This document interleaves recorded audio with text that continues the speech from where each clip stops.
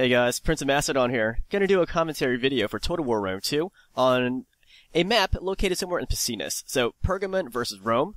These guys were historical allies, but we're gonna fight against each other. I'm commanding Pergamon. My opponent's name is Broski Derpman, and that name does sound familiar because I'm pretty sure I've played this guy before, and he smoked me. But look at his setup. Tons of rush units. What is that? 14 units of swords, and then 5 units of cav. So here's my setup. I put all my light horsemen on the extreme left, and I put my Hippeus and my noble cav on the right, and the rest of my infantry are in the middle. But here's my Pergamon noble cav. That's where my general's at. These guys are basically like companion cav, slightly cheaper. And yeah, this unit is exclusive for Pergamon. And then I got these units of Hippeus lancers. They're no different than the other Hippeus lancers, I don't think. And these are my 3 units of light horsemen, and these guys will remain hidden in the forest until the climax of the battle. Then I have 4 units of pick peltist. I love these guys. And then these units of Agema spears, 2 of them. Then 4 units of these Galatian swords, and then 3 units of the pikemen. 3 of my Galatian swords have experience and 1 does not. So there's the setup. My opponent's going in for... He was going to go for a charge. He changed his mind, so I went in for a charge with my general unit. So he's going to try to pull back. He pulls back all of his cav. See that? As he pulls back, he's going to lose a lot of horses right there as he tries to retreat. So he's already down to 38 horses. I've lost 0 horses. But he finally gets away, but he's at 37 horses in that 1 unit. And I pull my cav back with no losses. So I started off pretty good. And that's my opponent's setup. He has 4 units of legionary cav. He's got a legatus unit. He's got 3 units of evocati. 4 units of stati, and 5 units of legionaries, and 1 unit of veteran legionaries. Sorry, that didn't really sync up with what you saw, but it was going too fast. So he comes forward. I see how many sword units he has, and I'm just like, oh crap.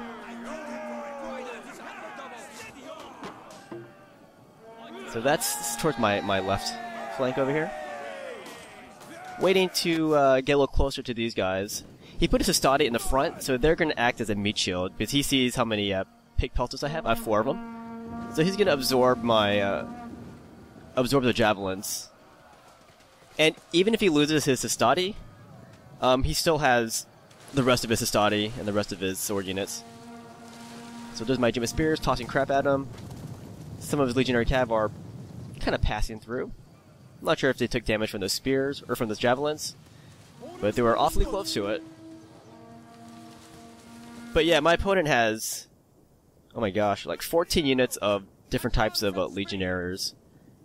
And as far as melee infantry goes, I only have, what, 9 units of infantry? So my 9 versus his 14, and 3 of my guys are pikemen, which means he does not have to engage him if he doesn't want to. He can just pull away quite easily. So here's the action on the right. We're kind of looking at each other.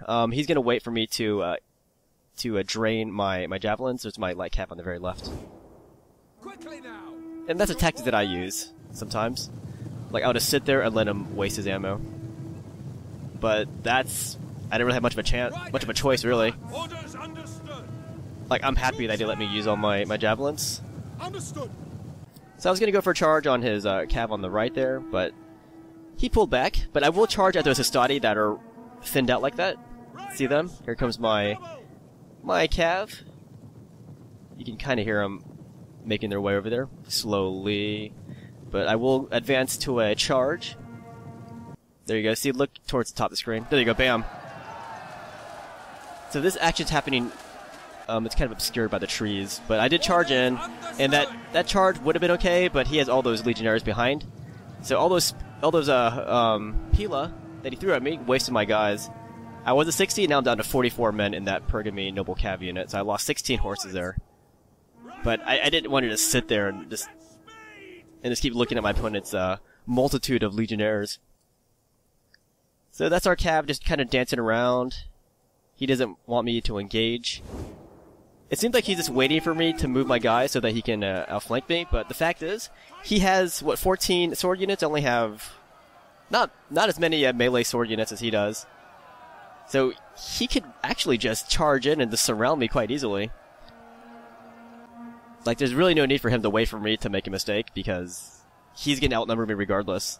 But on the right, I'm staring down at his cav, and on his side, he's reshuffling his lines over here. So really, on virtue of the armies alone, I was going to have a pretty hard time against this kind of army. So here's the overhead right here. You can see, well, on the right, that's my light cav.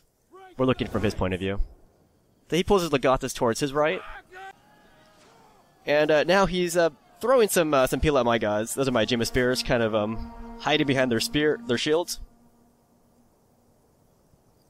So now moving up my phalanx. I knew he was going to surround me, but he was kind of just sitting there, so I just wanted to make things happen. So I move these guys forward. I'm also moving my other phalanx unit on the other side. On this side, his Pila took a toll on my guys. You can see their ranks severely depleted, over 50% depleted. And he's going to come in from the other side with his other legionnaires. Orders understood. Why you come up? So pretty much at any given situation, he's going to be able to outflank me like this.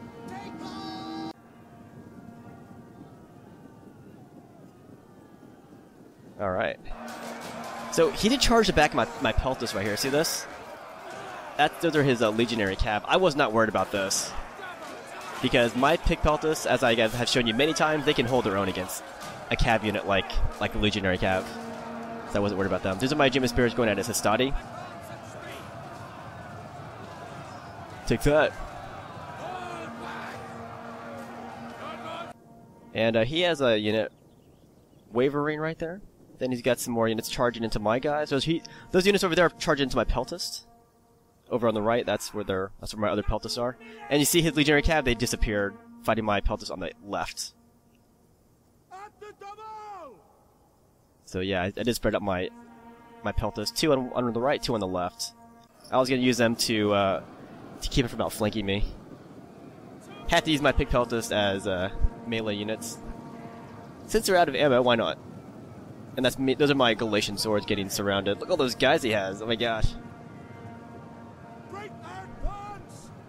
So it's a pretty sweet setup that he has. I mean, if you want to use a rush army.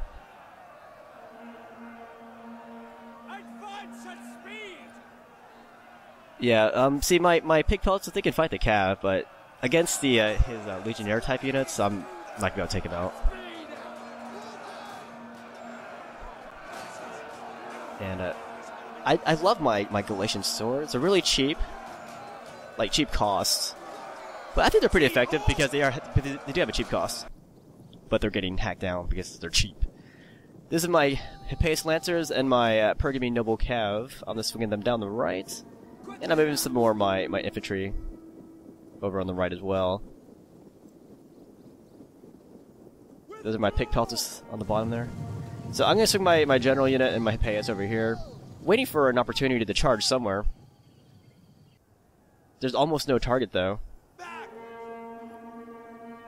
I mean, I could charge his hastati again. That's a pretty good target, I think. And those are my pick peltas. About to get swarmed here from all sides. I really like the shot, by the way, this overhead. And yeah, if you look to the right, that's my general again moving. Then he has more units on the left, and he has so many free units, like so many reserve units. So here comes my general, gonna try to charge into that big glob right there. But you see his other spare legionnaires on the side just tossing peel at my guys. But yeah, this is you can see my light horse in the background. I decided this is the only time I could take him out. Like, I wanted to wait for him to get all of his guys stuck with one of my guys and just charge in and cause a mass rout. But I don't think that opportunity was ever going to happen. If I waited even longer, then my guys probably would have just died. So now I've got my Hippeus and my general thrown into the thick of it. And then I sent one of my light horsemen after his general, tried to assassinate his general. But he's going to run away with his general.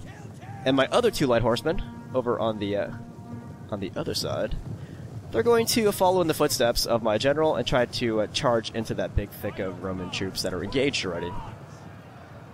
But to no avail, this is when my guys really just start to break.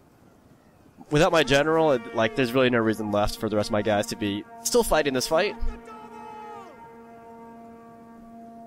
But I am glad I fought this battle, because you really should be aware that these, especially these Roman rush units, these Roman rush armies are pretty devastating.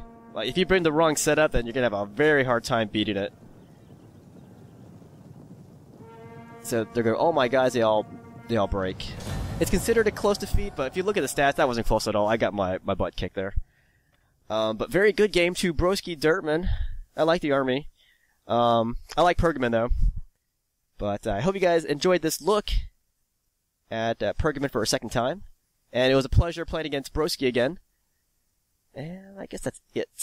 Leave your comments. Happy Thanksgiving.